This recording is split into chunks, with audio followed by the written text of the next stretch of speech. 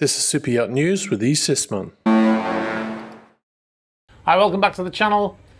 Alright, I wasn't planning on making another video tonight because I made one last night, but the news does not wait for me or my schedule, so let's get on to the news.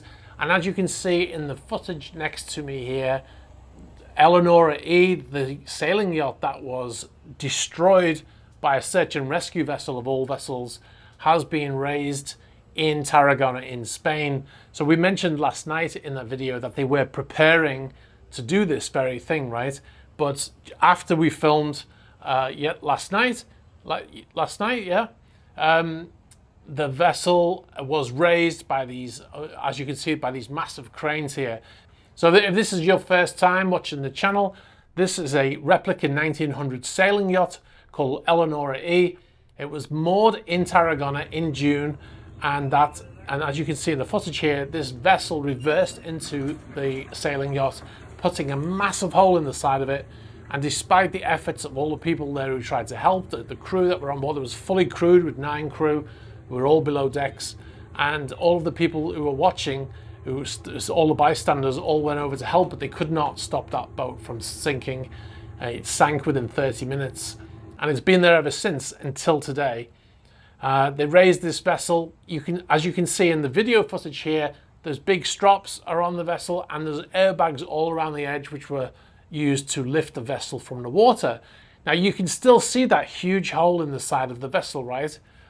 So what is interesting is just before I started filming, my man on the ground there, Richard Smith, who's been sending me all this great footage and these great photographs, he's there right now, and he's sending me images saying, hey, they've just removed the strops from the vessel and the airbags have been deflated, and there's a big giant hole in the side of the yacht, and yet the yacht is still on the surface. So I said, my first thought was, well, they must have put something underneath it, right? And that was his first thought too. But then he said he can see the vessel moving with the water. So we're at a bit of a loss to explain how this vessel is afloat right now. I thought possibly they've put some airbags inside of the vessel and inflated them, but he said all of the airbags are on the hard next to where the boat is. So it is a bit of a mystery right now. If you've got any ideas how this vessel is still on the surface now that all the cranes have been removed and everything, please put the comments below here.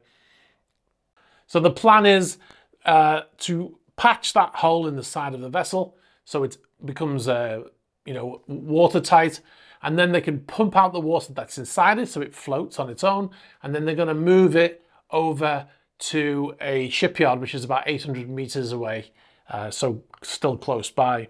That's the plan. Once we get some images of what they're doing, we'll bring them to you. Right, we're going to move on to the next story now. We've only got 2 stories tonight. Motor yacht Dilbar, we mentioned last night that it looked like they were preparing to move that vessel last night. There was a lot of lights, a lot of activity at the shipyard there in Hamburg. Well, after I put that video out last night, it was 0100 hours in Europe time, and the vessel did finally move out of that dry dock. The vessel was refloated, and they opened the big gate there, and the tugs brought that vessel out. Now the vessel is a dead ship. It's got no engines, it's got no propellers, no shafts on it at all.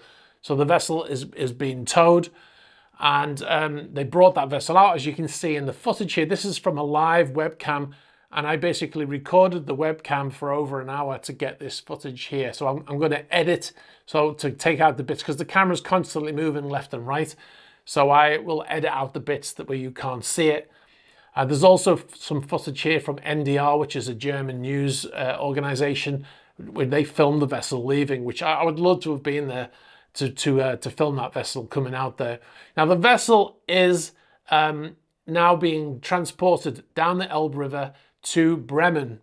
Lursen have a long-term storage there, and they're going to put that vessel there because they need the dry dock in Hamburg, which is fair enough, right? Because it is a business after all. It's not a charity there for sanctioned Russian vessels.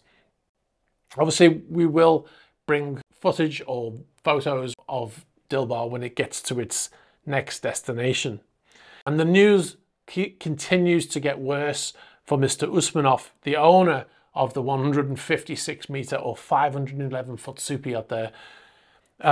Today, the German authorities raided properties in Germany. He has multiple properties in Germany, and they raided them. I think he has one in Hamburg. He also has some at a lake, which I've asked a German friend how to pronounce it so I don't get destroyed in the comments. It is Lake Tegernsee in Bavaria. He has 2 properties there apparently, and he's been, the raids are the target of suspicion of money laundering, tax evasion, and the accusation the EU sanctions have been violated. Now, according to the investigators, Usmanov may have carried out illegal business through offshore companies. In addition, he is often said to have stayed in one of the villas at Lake Tegernsee in Bavaria, but has not paid any taxes in Germany. And then there is also suspicion that the security company that guards his villas in the country have received money despite him being sanctioned. So there's money laundering, using offshore companies to do business within the EU, even though he's under sanctions. So that they are very serious charges. So like I said, it keeps getting worse for Mr. Usmanov, doesn't it? So anyway, those are the 2 stories I wanted to bring for you tonight. If you've got any information about either of these stories or any other stories, please get in touch the normal fashion. You can get us on the YouTube channel, you can get us on Instagram, on Facebook Messenger, and you can get us on Threema. Please be sure to like this video, subscribe if you haven't already, and hit the bell for future notifications. All right, thanks very much for watching, and I'll catch up with you soon. Bye-bye.